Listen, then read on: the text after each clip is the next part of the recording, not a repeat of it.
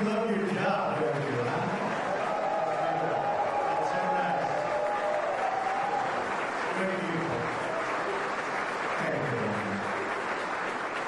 you. First, I want to congratulate Secretary John Kelly and his wife, Kathleen. Where's Kathleen? She's here someplace.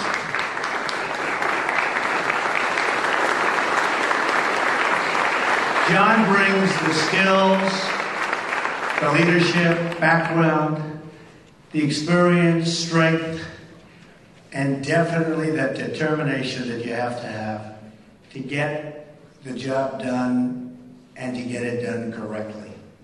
He will deliver for you. He will deliver for the country. He will deliver for the American people like you've never seen before.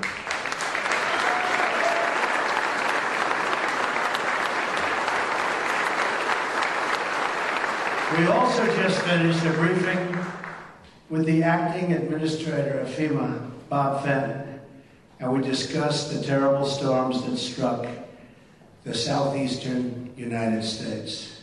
Our nation sends its thoughts and prayers to everyone impacted by this incredible tragedy. I've instructed FEMA to do all they can to help those suffering and affected. Already we've approved Georgia and Mississippi, and others are rapidly on their way. So FEMA's done an incredible job of speed, and they need speed. Homeland Security is in the business of saving lives, and that mandate will guide our actions. The Department of Homeland Security has many, many different divisions. But one of the most important missions of DHS is its law enforcement mission. This is a law enforcement agency.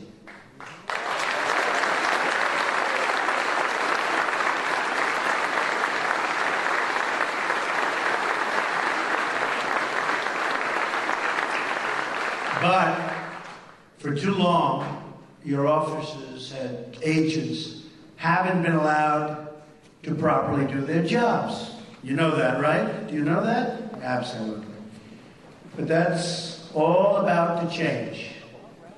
And I'm very happy about it, and you're very happy about it. From here on out, I'm asking all of you to enforce the laws of the United States of America. They will be enforced and enforced strongly.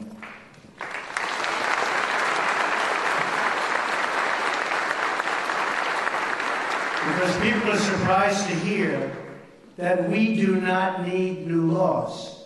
We will work within the existing system and framework. We are going to restore the rule of law in the United States. Before we go any further, I want to recognize the ICE and Border Patrol officers in this room today and to honor their service, and not just because they unanimously endorsed me for president. That helps, but that's not the only reason. I also want to acknowledge two individuals in the audience who will play a very, very important role going forward. I'd like to recognize Brandon Judd, the president of the National Border Patrol Council, and Chris Crane, two friends of mine, president of National Ice Council. You guys are about to be very, very busy doing your job the way you want to do them. Where are they? Where are those guys? Thank you, fellas.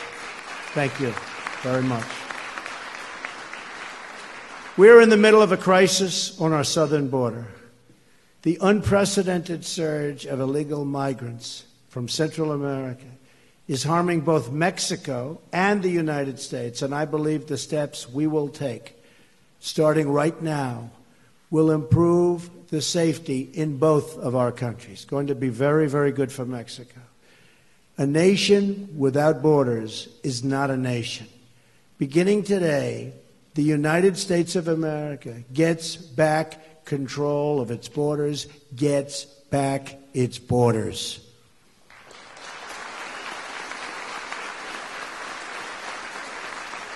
Thank you.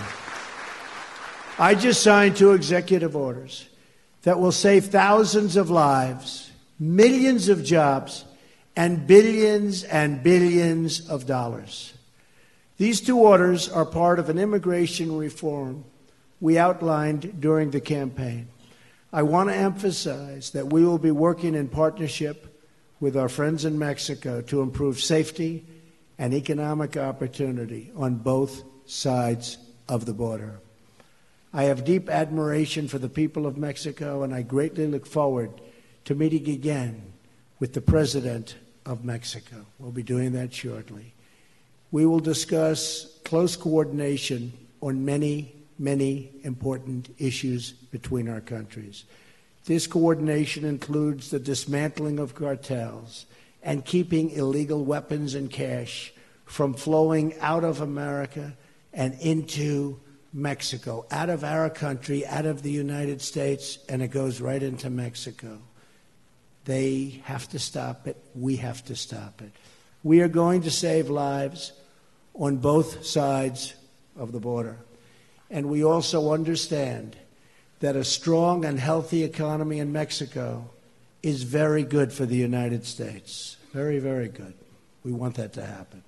By working together on a positive trade, safe borders, and economic cooperation, I truly believe we can enhance the relation between our 2 nations to a degree not seen before, certainly in a very, very long time. I think our relationship with Mexico is going to get better. Here's a brief summary of what actions are contained in my executive orders. The Secretary of Homeland Security, working with myself and my staff, will begin immediate construction of a border wall.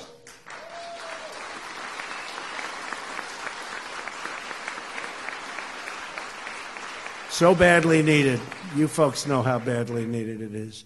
As a help, but very badly needed. This will also help Mexico by deterring illegal immigration from Central America and by disrupting violent cartel networks. As I've said repeatedly to the country, we are going to get the bad ones out, the criminals and the drug deals and gangs and gang members and cartel leaders. The day is over when they can stay in our country and wreak havoc. We are going to get them out, and we're going to get them out fast, and John Kelly is going to lead that way.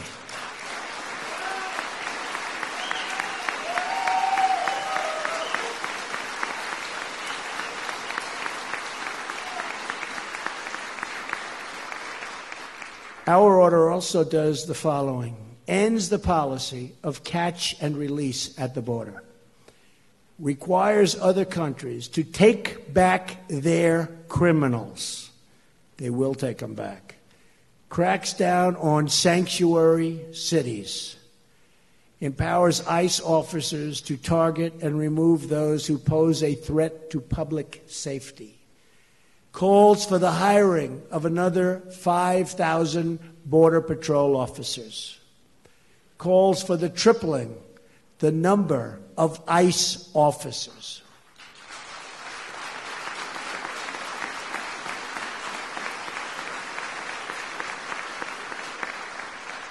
And you both do an incredible job, but you need help. You need more.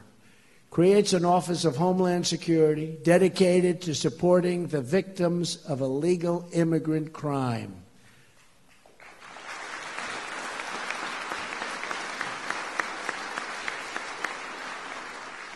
For years, the media has largely ignored the stories of Americans and lawful residents victimized by open borders.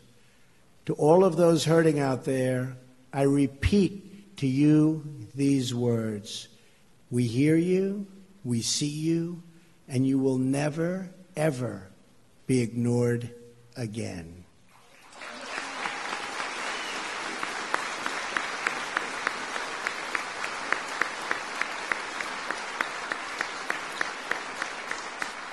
As I travel the country, I had the chance to get to know mothers who have lost their children to violence spilling over the border. I want to thank the Remembrance Project, such incredible people, for giving these families a voice. They're called angel moms for good reason, because they are a voice to protect all of America's children. Their children have not died in vain, believe me.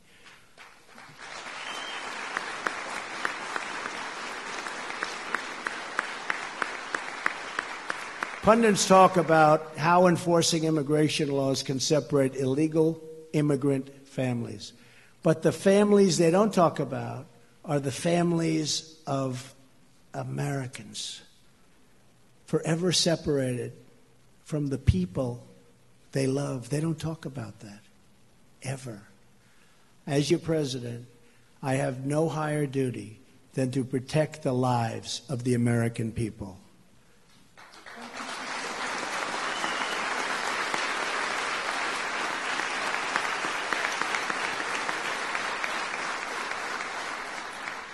First, these families lost their loved ones. Then they endured a system that ignored them, while at the same time constantly rewarding those who broke the law.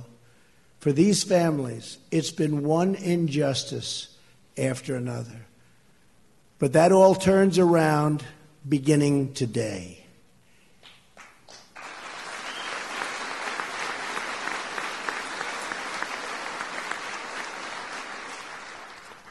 We are joined here this afternoon by parents whose children were horribly killed by individuals living here illegally. I will now read these parents' names and ask them to stand. Many have become friends of mine over the last 2 years and have supported me so dearly, and I appreciate it. Mary Ann Mendoza, who lost her son, Police Sergeant Brandon Mendoza.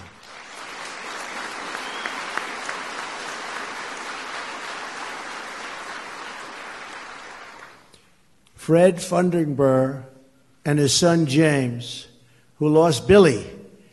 Billy was Fred's son and James's brother. Billy's wife, Natalie, was also killed by an illegal immigrant, somebody that should never, ever have been here.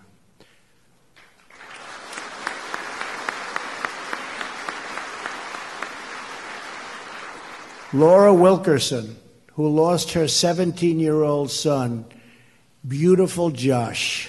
Josh was special. Where's Laura? Good. Laura. Thank you. Thank you, Laura.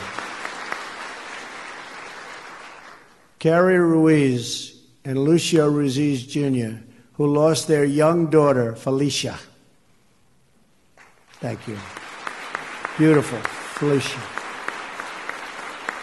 Thank you very much. Thank you. Stephen Ronnebeck, who lost his 21-year-old son, Grant. Thank you, Stephen.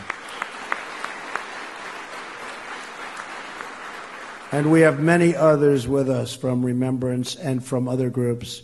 And these are incredible people that have endured so much. And I just want to thank everybody for being here. Very, very special people. Thank you. Nothing can ever make their pain go away. But I want you to know your children will not have lost their lives for no reason. They've set this incredible goal for so many. These were great young people, and they will always be remembered, always. We will never forget them.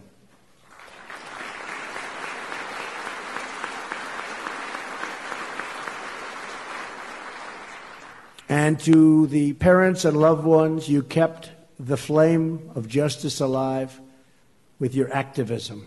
Keep it going. And now together, we will save thousands and thousands of lives. When it comes to public safety, there is no place for politics. No Republicans, no Democrats, just citizens and good citizens. We want safe communities, and we demand safe communities for everyone. We want respect. We want great schools. We want dignity and equality. for everyone. And I will be a president, I promise you, for everyone.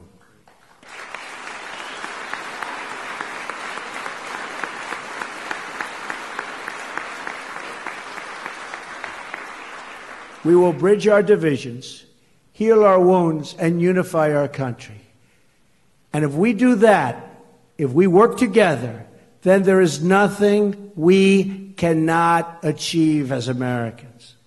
The future is limitless.